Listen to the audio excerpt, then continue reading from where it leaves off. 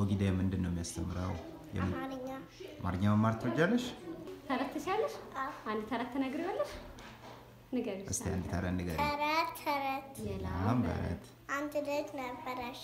እሺ እሷ ሄደች አንድ ቤት ታገኝ ጅቡን አገኘች ውስጥ ቤት። እዛ ጅቡ መጥቶ አንቺ ለምን መጣሽ አላት። ከዛ እሷ ያለችው ይቅርታ የኔ ቤት መስሎኝ ነበር አለችው። ተረት የምልሰው አሁን በላፈ እነዚህ ታዳጊዎች ብዙዎቹ ትውልዳቸው በአሜሪካ ነው አሊያም ገና በህፃንነት እድሜያቸው ከኢትዮጵያ ወደ አሜሪካ መጥተዋል። ሐሳባቸውን ለመግለጽ ከሰው ለመግባባት ብቻ ቋንቋ ለሚያስፈልገው ነገር ሁሉ ከሀገራቸው ቋንቋ ይልቅ ለእንግሊዘኛው ይቀርባሉ። ቤተሰብ በበኩሉ ልጆቹ የሀገራቸውን ቋንቋ እንዲያውቁለት ባህልና ስርዓቱን እንዲረዱለት ይፈልጋል። ይህንን ለማድረግ ቤተሰብ በቤት ውስጥ ብዙ ቢጥርም በውጪ ይህንን ሊያግዝ የሚችል ነገር ባለመኖሩ ያሰቡትን ማሳካቱ ከባድ ይሆናል። ታዳጊዎቹም ቢሆኑ ከፍ እያሉ ሲመጡ በእነዚህ ሁለት የተለያዩ ባህል፣ አስተሳሰብ፣ ቋንቋና ስርዓት ውስጥ ሆነው አንዱንም አጥብቀው መያዝ ሳይችሉ ሲቀሩ መምታታት ውስጥ ይገባሉ። ጥያቄንም ያነሳሉ። ዛሬ ያገኘናቸው በአሜሪካ ቨርጂኒያ ነዋሪ የሆኑት ሶስቱ እናቶችም ያሰባሰባቸው ጉዳይ ይሄው ነው። ለልጆቻችን ምን እናድርግ የሚለው ሐሳብ። መስታወት ንጉሴ አንደኛዋ ናት። እና እኔ በግሌ ለልጆቼ ምሰጠው መልስ ፍለጋ ነው። ምንድነው ብዙ ጊዜ ልጆቻችንን ይሄን ባህላችሁ ነው፣ ይሄ የናንተ ባህል ነው፣ ይሄ የናንተ ቋንቋ ነው ስንላቸው ሌላው ምናሳያቸው ፕሩፍ ይፈልጋሉ። እና ምንድነው ምናሳያቸው? ይሄ ያንተ ባህል ነው፣ ይሄ ያንተ ቋንቋ ነው፣ መጠቀም አለበት ስንላቸው ሌላ ቦታ ወጥተው ኮሚኒቲ ውስጥ የሚጠቀሙበት ቦታ ስለሌለ ልጆቹ ቤት ውስጥ ብቻ ነው እኛ ምን ታገለው። ቤት እንሰራለን፣ ሲወጡ ይፈርሳል፣ ሲገቡ ትገነባለን፣ ሲወጡ ይፈርሳል። እና የሚያግዝ ኮሚኒቲ ያስፈልጋል። እና ዋናው ዓላማ ምንድነው? ከኛ ልጆች ነው የተነሳ ነው እንዳልኩ ለኛ ልጆች መልስ ለመስጠት ነው። ግን ደግሞ ኮሚኒቲው የሆነ ቦታ ያስፈልጋል። ልጆቻችን ሄደው ጊዜያቸውን የሚያሳልፉበት እንደው ትምህርቱ ቢቀር ልጆቻችን ሄደው በአማርኛ ወርተው ባህላቸውን አይተው እርስ በርስ ተገናኝተው የሚለያዩበት ቦታ ያስፈልገናል። አንድ ቦታ ያንን በማሰብ ነው ከዛ ወደ ትምህርት የሚለው ሐሳብ መጣን። አጋጣሚ የጀመርነው ፕሪስኩል ነው። ፕሪስኩል መንዴይ ቱ ፍራይዴይ እንሰራለን። ከ6:30 እስከ 6 ነው የምንሰራው። ያለን ቀን ቅዳሜ ነውና ቅዳሜን ለምን አማርኛ እንጀምርም ብለን አሰብን።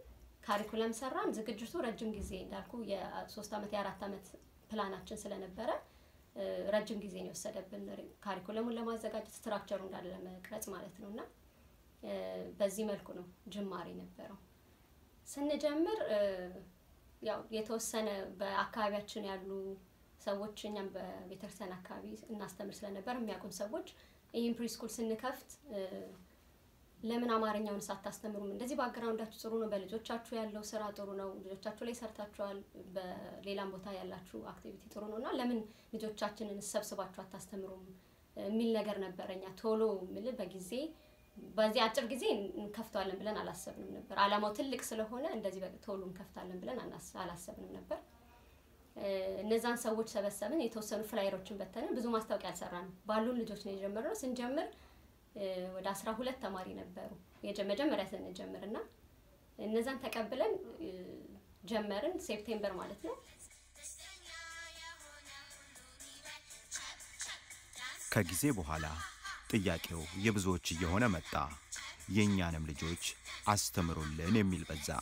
እናም ችግር የወለደው አቦጊዳ የቋንቋና የባህል ማዕከል ከ6 ወር በፊት ተጀመረ። ከሰኞ እስከ አርብ በመደበኛ ትምህርት ላይ የሚቆዩት ልጆች ቅዳሜን ለሀገራቸው ቋንቋ እንዲሰጡ ተደረገ።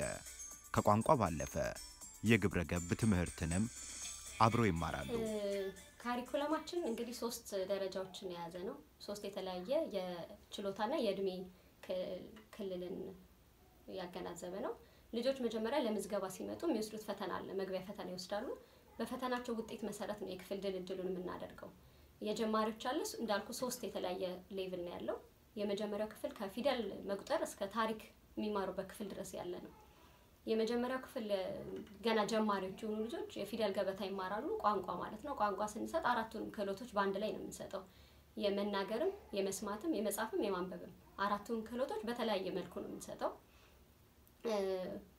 የመናገርና የመስማት ችሎታቸው ቋንቋ ስንል ብዙ ጊዜ ሀሁን ፊደል ማስቆጠር ምናምን በብዛት የምንስለውና የግብረ ገብ ትምህርት አለን በዋናነት ከቋንቋው በተጨማሪ የግብረ ገብ ትምህርት አለ በግብረ ገብ ትምህርት ውስጥ ልጆች ምንድነው የምናረጋው በየሳምንቱ አንድ የግብረ ገብ መርህ ቃል አለን በዛ የግብረ ገብ መርህ ቃል ላይ እንወያያለን ክፍል ውስጥ ካርዶች የተዘጋጁ አሉ ለቤተሰብ እንልካለን በዛ መሰረት ወላጆች ቤት ውስጥ ያሰሯቸዋል በተግባር ያንን በሚቀጥለው ሲመጡ በሚቀጥለው የግብረ ገብ ክፍለ ጊዜ ላይ ፕሬዘንቴሽን ያቀርባሉ በአማርኛ ይሄን ነበር የተወያየነው ከዛ ቤት እጄ ይሄን ሰርቻለሁ ያመጣው ለውጥ ምንድነው ስሜቱ ምንድነው ውስጡ የቀረው ለምሳሌ ልጆቻችንን አካፍሉ እንላለን ይሄንን ሼር አታረግም ይሄን ሼር አርጉ በጣም ብዙ ጊዜ እንላለን ልጆቻችን ግን ዛሬ ሼር አርጉ ብለናቸው ነገ ምን እንላለን ለምን እንደምንለው ለምን አንዴ ሼር አርጉ ብለናቸው ያንን መተግበር ያቀታቸዋል ለምንድነው ውስጣቸው ማስረጽ ስላልቻለን ነው እኛ ህግ ነው የምንሰጣቸው ለልጆቻችንና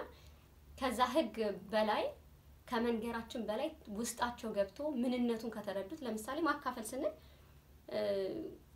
ምንድነው ማካፈል ለማን ነው የምታካፍሉት ለምን ታካፍላላችሁ ብታካፍሉ ምን ታገኛላችሁ ባታካፍሉ ምን እንደሚጎልባችሁ ይሄንን ሐሳብ አንስተን እንወያያለን ያንን ካርድ ለቤተሰብ እንልካለን እህት ወንድም ካላቸው ወይም ከእናት ከአባታቸው ጋር ወይ ከጓደኞቻቸው ጋር ማካፈልን በተግባር ሲለማመዱ ይቆያሉ ሳምንቱን ሲመጡ ስለማካፈል ምን ተሰማቸው ለምሳሌ ለእህቴ ይሄን አካፈልኳትና ካለይ ላይ እህቴ አቅፋ ሳመችኝ ሊሆን ይችላል ያ ስሜት ቀላል አይደለም ያንን ስሜት እንዲያመጡት ነው የምንፈልገውና እንደዛ ውስጣቸው የገባ ነገር ከሆነ ደግመን ማንላቸው ሁሉ ጊዜ የሚያረጉት ነገር ነው የሚሆነውና የግብረ ገብ ትምህርቱ በዛ መልኩ ነው የሚሆነው ያ ማለት የመናገርና የመስማት ችሎታቸው የሚያዳብሩበት ክፍለ ጊዜ ነው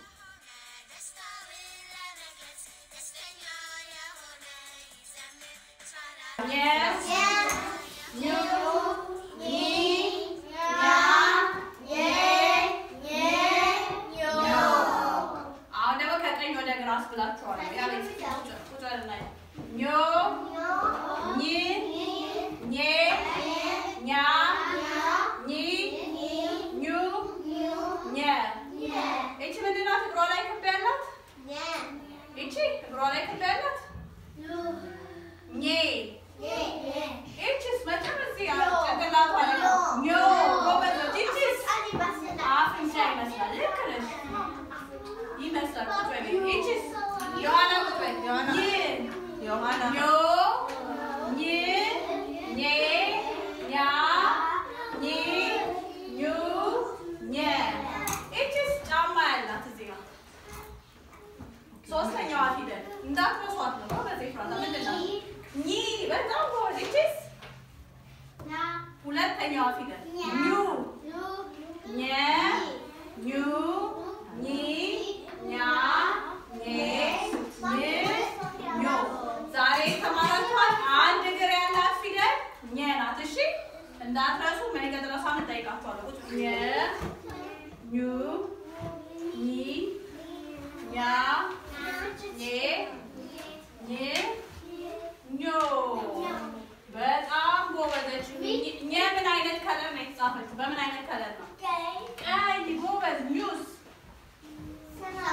ሰማያዊ ኒ አረንጓዴ ኛ ጎበዞች ኘ ወይን ጠጅ ጎበዝ ኝ ኞ ኞ ቀይ አሁን ለሁላችሁም አጨብጭቡ ሁላችሁ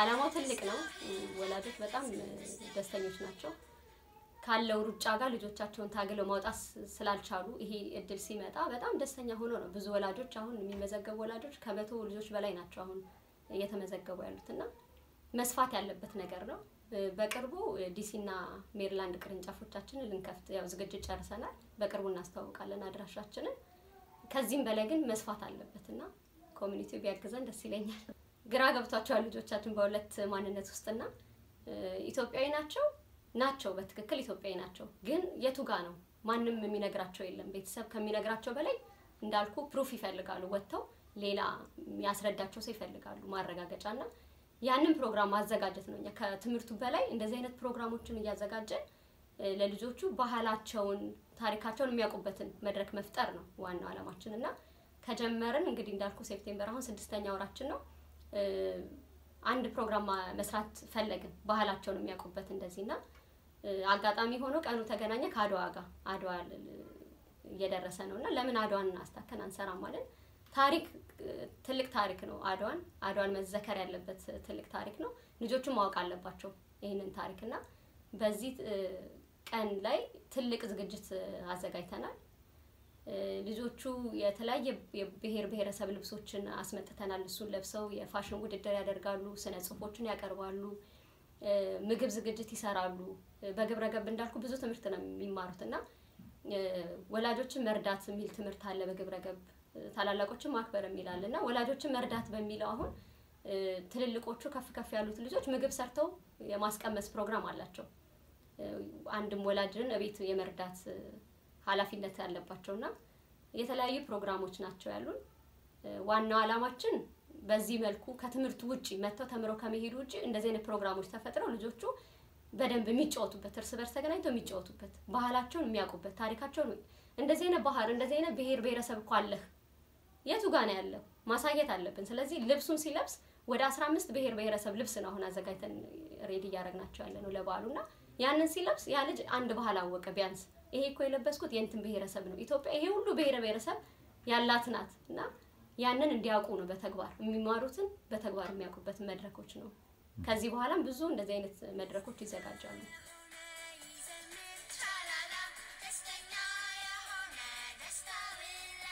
አይለም ያገለግላል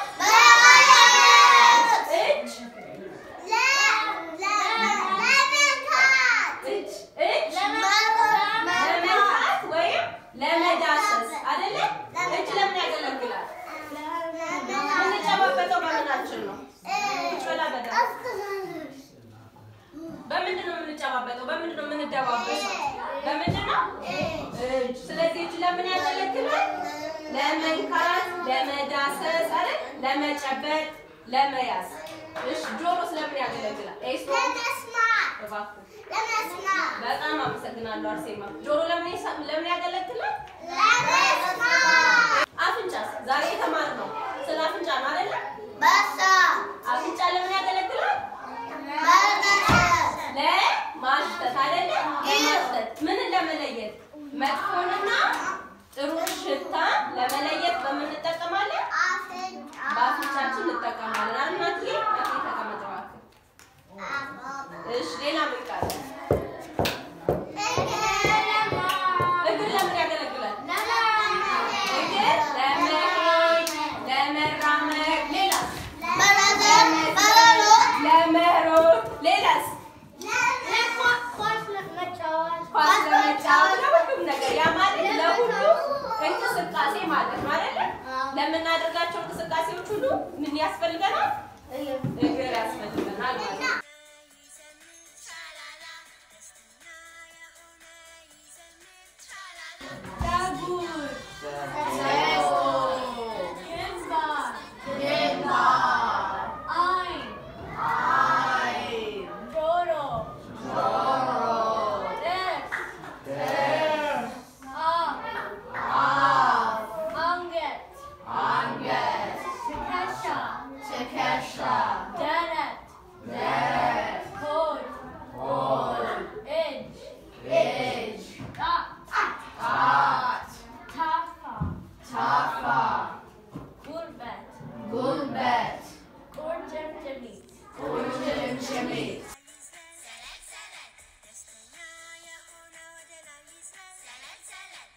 ሌላ የተረት ክፍለ ጊዜ ያለን ላሜ ወራ በጣም ተወዳጅ ናት ልጆች በጣም ነው የሚወዷት በየሳምንቱ ጣፋጭ ተረቶችን ተነግራቸዋለች መጽሐፎችን ታነብላቸዋለች ምክሮችን ትመክራቸዋለች በዚህም ክፍለ ጊዜ ላይ ላሜ ወራ የምትነግራቸውን ታሪክ ሲያዳምጡ መጽሐፎችን የምታነብላቸውን ሲሰሙ የመስማት ችሎታቸው ይበልጥ የሚዳብርበት ነው የሚሆነው ካነበበችላቸው ታሪክ ወይ ደግሞ ከነገረቻቸው ታሪክ ውስጥ ጥያቄዎችን ያወጣችም ስነግራቸው ስጠይቃቸው የመስማት ችሎታቸው እንደገና ደግሞ ሰምተው ተረድተው ደግሞ የመመለስ የመናገር ችሎታቸውን የሚያዳብሩበት ነው ስለዚህ በግብረ ገብና በላሚ ቦራ የተረት ፕሮግራም ውስጥ በይበልጡ የሚሰሩት የመስማትና የመናገር ውሸት ደግሞ መጥፎ ነው ውሸት የመጥፎ ልጅ ባህሪ ነው እናንተ ደግሞ ጎበዞች ልጆች ስለሆናችሁ በፍጹም እንዳትዋሹ እሺ ውሸት ጥሩ አይደለም ዮሐና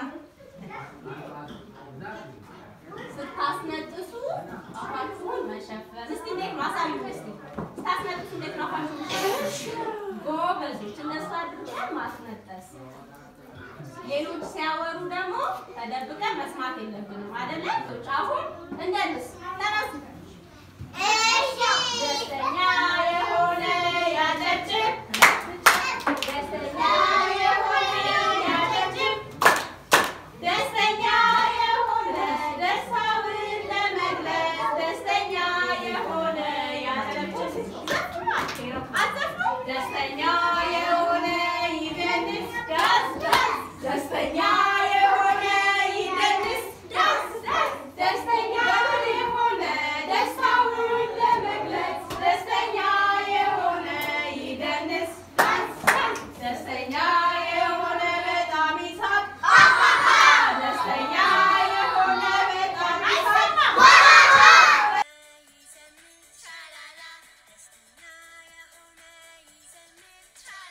ዛሬ የሚፈጠሩ ልጆች ባህላቸውን ቋንቋቸውን ማንነታቸውን ካልነገርናቸው እነዛኮ ሁለተኛ የሆኑና ሌላ ትውልድ ይፈጥራሉ እነሱ ያላወቁት ማንነት ለልጆቻቸው ሊያሳውቁ አይችሉም ስለዚህ ልጆቻችን እያመለጡን ነው እንድረስላቸው ማንነታቸውን እናሳውቃቸው ነው የኛ ኮሚኒቲ ተኝቷል ዋካችን ንንቃ ገና ብዙ የሚሰሩ ነገሮች አሉ በተለይ እዚህ አካባቢ ዲሲ ሜሪላንድ ቨርጂኒያ ያለነው የኛ ኮሚኒቲና የሚሰራው ስራ ምንም አይገናኝም እና ዋካችሁ ንንቃ ልጆቻችን ላይ እንስራ ትውልድ እናድን ሌላ ማስተላለፍ የምፈልገው ነገር ይሄንን አጋጣሚ ሰምታችሁ ይሄን ማስታወቂያ ሰምታችሁ ወይም ስለ ትምህርት ቤታችን መረጃው ደርሷችሁ እድሉን አግኝታችሁ የመጣችሁ ሰዎች እንኳን ደህና መጣችሁ ነው ግን ላልመጡት ይሄን እድል ላላገኙት ሰዎች ማስታወቂያውን በሼር በማድረግ ለሌሎችም እንድታደርሱ በጋራ ሁላችንም ልጆቻችን ላይ እንድንሰራ አደራላለሁ